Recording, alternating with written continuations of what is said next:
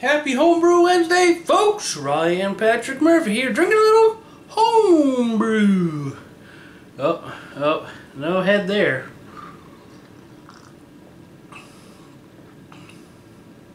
Oh, that's good right there. This is my amber ale. I just kegged it a couple nights ago, so I still need some carbonation. But as you can see, it's a nice copper amberish color. Look at that. Tastes pretty good too.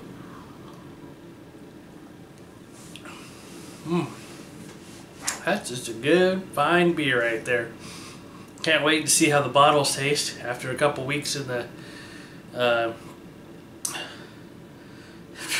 good lord. After a couple weeks of conditioning. Should be pretty good. Probably even better than this, but hey, at least I got my beer pretty quick in the keg, but like I said, it still need some time to carbonate. I really didn't have a lot for you this week, but I just wanted to show off one of the beers. I tried the stout. I just kegged it last night, so it definitely is pretty flat, but I got the little carbonation tablet, little tiny round ones. Muttons has them.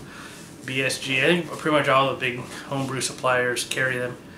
And I put 4 in the amber ale, which they say 4 is the normal carbonation, 3 for low carbonation, and 5 for more carbonation. So I did 4 in the amber and 3 in the stout.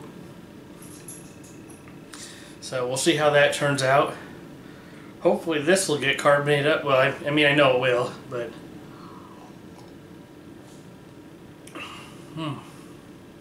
this is really good right here. This is probably a winning beer if you ask me. Hopefully the bottles will work out fine. There's no infection or anything like that. Because that would suck a lot. I would be one sad camper if that happened. Although the first year I submitted beers in, I think they both were pretty much infected, so I don't even remember what the beers were, but they scored, I think got like a 19 and a 13. I don't even know how the 19 got what it got, because it was terrible too. I mean, 19 out of 50, so it still wasn't great. Right now, in Iowa, we're battling the heat. It's pretty balmy outside. Heat index is over 100. It's been as high as 98, 99 degrees outside. It's been rough. I've been trying to keep my house cool. That's been a challenge. Bought some window air conditioner, so hopefully that'll help. Trying to figure out how to work them in, you know. So anyway, not a whole lot this week, folks, but just wanted to show you this beer. And when the stout's ready, I'll show you the stout too.